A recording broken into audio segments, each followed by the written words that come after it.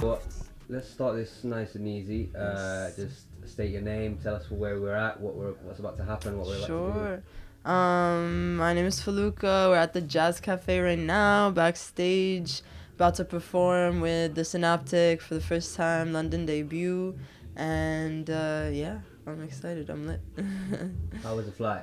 It was pretty chill, honestly. Like, it passed by pretty quick. I'm used to those 10-hour rides from New York to Cairo, so New York to London was a breeze. It was chilling. So wicked, let's dive straight into it. Yeah. If you had to name a child after one of your songs or projects, Oh. which would it be? Kaukab. I think that's a cute name. I met a dog named Kaukab, so I was like, wow, that's such a great name for a dog. Maybe a kid too. I don't know. Not interchangeable. Sorry. Wicked. What's the most whack piece of feedback you never asked for? Jeez, I got a lot of whack feedback that I never asked for, actually, but who's ever asking for this feedback? I guess primarily it'd be some shit along the lines of, like, what are you doing being a woman rapping? You should be in the kitchen, or some bullshit like that, where it's like, where's that feedback even coming from? It's a different century, bro. Like, crazy. When was the last time you pretended not to be impressed by something or someone, but actually was? That's funny. I don't really pretend to not be impressed. I don't give a fuck about shit like that. I feel like maybe, I guess I'm more hesitant if, like, the dude or, like, even a woman, like, whoever it is like flexing a lot, and they're just like, yo, check this out, this beat, this is like the best beat you're ever gonna hear, you gotta hop on this beat. And I'm like, it's pretty fire, but, like, I'm not gonna give it to them. like that. So yeah, when they flex. Where do days feel the shortest? That's a good question. I think New York days are just like minutes. Yeah. You're quite a reader, I hear. I am. What's your top 3 recommendations, books for people? We should all be feminists. Chimamanda Ngozi Adichie. Get that education. I think people should read All About Love by Bell Hooks and reprogram their brain about how to accept love, how to give love. That's what we need in this world. And third book, maybe some Haruki Murakami, Magical Realism from Japan, translated. I would read Norwegian Wood. What's a food that has to be taken away from you? Halloumi cheese, man. I'm eating it every day for every meal out here in London, and I'm not complaining, but like, I love it. But it's probably not good to have all this cheese all the time. Love it. So we were talking before, and you're not actually much of a stranger to London. Mm-hmm. Could you ever see yourself living here? I could. I was just saying this to my friends, yo. Like, I really feel like I could see myself here more long term. I love the vibe of the city. I love how mosaic it is from so many different parts of the world, different cultures, different music genres, different backgrounds. And yeah, I love a multicultural essence to a city. So I feel like London feels very homely to me. Who have you last seen live? Last person I saw live, Amare. Yeah, Afro Beats for the win, yo. She's fucking fire from Ghana. She's blowing it up. Saw her at SOBs in New York, and that was a vibe. If your music was an outfit, what would it look like? Oh, snap. Shit. If it was an outfit, what would it look like? That's so cool. Probably, like, I like a lot of knits. So some kitschy, like, knit top on top of, like, a bandon that was, like, 80s fashion with retro boots and a little bit of a flare in the pants and hair half up, half down with some eyeliner. Yeah. What's a fashion trend that you repped back in the day that makes you cringe today? Damn, I used to love those tops with these. You see how the scarf has these little, like, tendrils things at the bottom? Why was I wearing shirts? I was wearing shirts with that at the hem and at the cuffs of the sleeves, everything. I was just like, loved it. I guess I thought I was an octopus or something. I don't know. So cringe. So forgive me for taking this maybe literally. Yeah.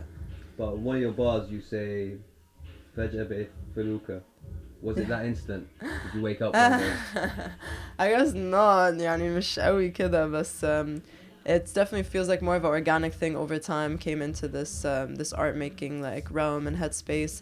All my life I've been an artist. I used to think that literary arts was where I was trying to go and just, like, be making them books, writing the books. But I think the literary scene, as beautiful as it is, it's just not as exciting as the music scene. And it took me a while to get, you know, into music like that. But now I think فجأة بقى بقيت فعلا فعلا فلوكة خلاص بقى. What's a question you're sick of answering? What are some issues as a woman in the industry? I'm like, what aren't the issues, bro? Like, there's issues all over. Like, what the hell? I'm not about to sit here and say it. Like, it's just a lot. Yeah, there's a lot of issues.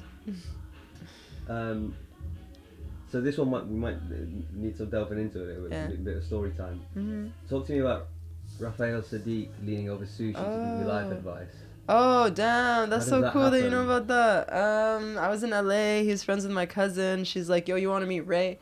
I'm like, who the hell is Ray? And she's like, look him up. Yo, you did some fire shit for some fire people. And I look up, wrote Cranes in the Sky for Solange, helped produce like her whole album, and is like just credited on so many people's amazing work. I was like, yeah, I'm trying to meet Ray.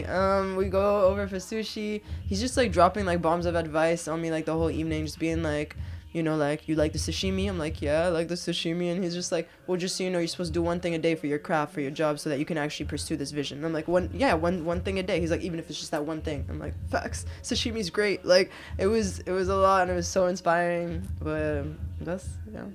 So,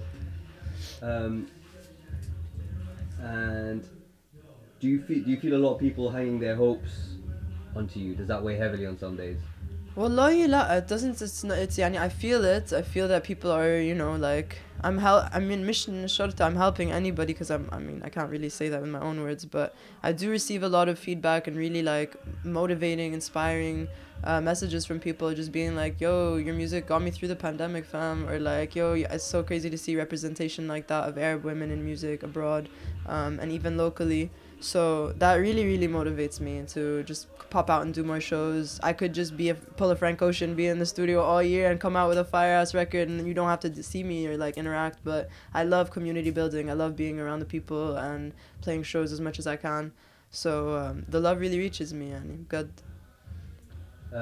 Talk to me about Gertrude Stein. Who is she? What significance? Gertrude Stein is a fire pioneer, women, artist, thinker, progressive, first person to make weed brownies, like just super cool, feminist thinker.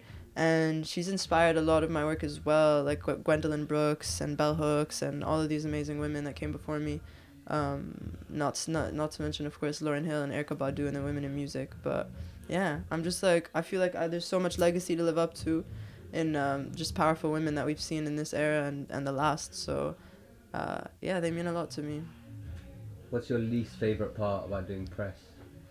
Damn, fuck press. I like it when it's like different and we're in like the green room, you know, backstage, and we're having this cool chat, like that's fun. But when it's like some shit that I like really I'm not even interested in, and they ask me all these things about like just like unnecessary things about like, how is it being Egyptian? What do you mean, how is it being? It just is, yo. We just are. Like, what the hell is that question? So I think, yeah, when it's stupid questions like that, I'm just like, nah, I'm not trying to do that. So dealing with that, I guess. What's the last fruit or vegetable you tried for the first time? A dragon fruit. And I liked that a lot. I was like, yo. And then they grow in so many different sizes and different colors, and we don't have them a lot in Egypt, so that was pretty fascinating. You've got Cairo to yourself for 48 hours. What are you doing? To myself, no one else there? Oh my god, what? I'm dancing down Kobri Asr Nile, blasting my music. I'm just occupying space.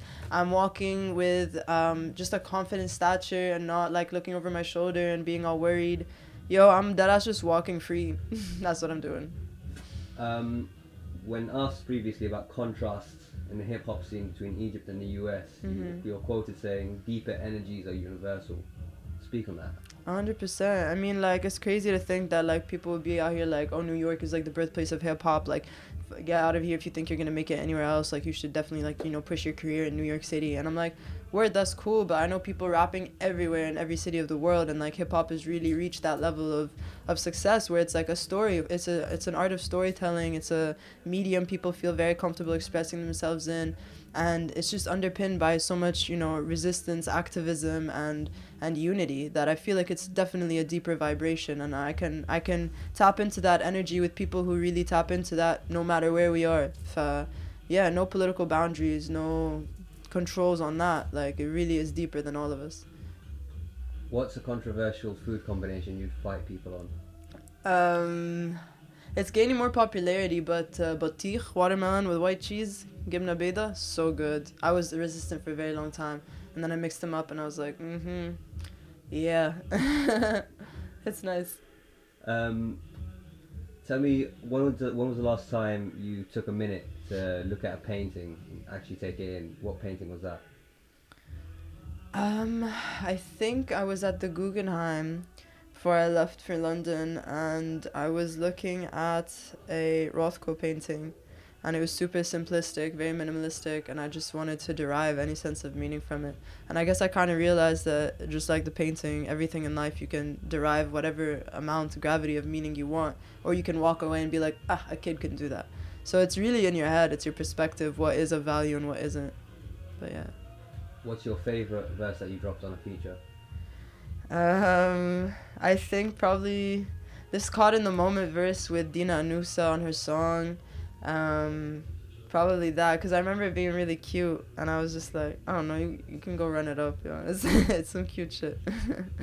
Where's your single favorite place on earth? Single favorite place on earth is damn, there's so many places, it's so hard. But I think my balcony in Cairo and my ID, where I write a lot of my music, or even think about writing my music, the very birthplace of it. Who takes more pride than you do in your work? A lot of people. I take pride, but only so much. Like, I'm not trying to be over the top of anything. I mean, he who knows anything knows that he knows nothing at all, right? So I feel like I'm still learning always, all the time. And when I see artists that are very like self-promotive, very confident, I'm blessed to see that, and I think it's great. But yeah, I think balance and humility is very important in this industry and in anything you do. What's a song that represents home? باظت خالص wigs. باظت خالص. What do you do when you're alone in the lift? What do I do? I like taking selfies with the moving background from the cars. That's what I like to do. Breakfast of champions. Oof. Okay, 2 sunny side eggs, some avocado sliced, lightly salted with Himalayan salt. I'll take my toast lightly buttered, lots of chili, some I like some greens on my plate too, so some celery, if we can get some olives in there too. Breakfast is my favorite meal. I'll have breakfast all day, doesn't matter. You've thought about this. Yeah, I love breakfast. What's the last physical record you bought? Last physical record was To Pimp a Butterfly from my sister's record player. She didn't have it, and I was like, what are you doing without this Kendrick record? Like, that's not okay. And what's the first record you spent your own money on? First record, I think, would have been No Name's mixtape. At the time, she was No Name Gypsy also. And yeah, it was Bandcamp days, and I was like, what the hell is this No Name? So she's still a very big deal for me, and I'd be following her and like her news and her efforts for the community as well, and making a book club and making sure that resources are accessible to a broad range of people. That's really important work to me. What's one thing about your parents that you wish you knew more about? How they navigated their youth, I think, in Egypt at the time, and why they project so much, I guess, hostility or just a lack of understanding for the ways of my generation, and why there's just that discrepancy when, like, we know that they went through things differently, and I wish they had a little bit more openness and transparency. But it's not on them, it's like they grew up in a very different time where it wasn't normal or accepted to be vulnerable, to be openly talking with your kids about issues, and we're starting to see that change. So I want to know more, for sure. I want them to emote and to express more. Baby steps. We're getting there. What's something you feel ripped off by? Freaking taxes, rent, shit like that, where it's like, why are we paying? It just exists right now. This is a lot. I'm ripped off for the life experience. What's texture that makes your skin crawl? Nails on a chalkboard. Hate it. Thinking about it is making me grossed out. If you, what do you have to say to yourself 5 years ago? 5 years ago, I'd be like, bitch, don't even stress. Like, I'd be like, you think you don't got friends, but like the whole world is gonna be your friend one day. And like, I feel like a lot of artists, you know, felt like outliers when they were younger. And I did have friends. I'm not gonna come out here and be like I was a loser and I was bullied. And like, I was bullied. A lot of people were bullied when you were younger. That's just what happened, because kids can suck. And I just felt like, yeah, people didn't get me because I was too alternative or maybe too motivated to do work. They used to make fun of me because I really wanted to like read and like do the extra work and stuff, but I was just really interested to know more. And I would look back and be like, keep fostering that, keep growing. There's a crowd for you. There's people out there who yearn and search for that higher vibration. You will find it. So yeah. Tea or coffee, and how do you take it? I'll take both. I like tea in the afternoon. I like coffee in the morning, and both with 2 sugars, some cream. And finally, yes, you're speaking to Felukah 10 years from now. What do you have to say to her? I think same. Keep pushing on. I would tell her to just keep expanding, keep imagining, keep dreaming, and that's the way to keep building yourself, is you have to dream it to first step into that reality. So I'm gonna keep dreaming, I'm gonna keep doing my thing. 100%. الزمن بيروح ويجي شفتي أنا نفسي عن نفسي مش قلتي كنتي تمشي مقدرش عن نفسي مش قلتي رحتي نفسي أنا نفسي أكون نفسي أكون نفسي أكون نفسي أكون نفسي نفسي أنا أكون نفسي فيني كلامي جميل أو كلام فاضي ولكن لذيذ نفسي أسمع منك اسمي وطير كله مستني واقف طوابير مش راكب معايا الفورميولا شوف حل تاني هنغير الجو ده لوكا وسينابتك في السما just flow with us roll it up ماشي معاي دي وكوربايار قصر النيل بورسعيد take it to the mall, you know what I mean Jordan scene, London dream or I'll be post up, it's a Brooklyn thing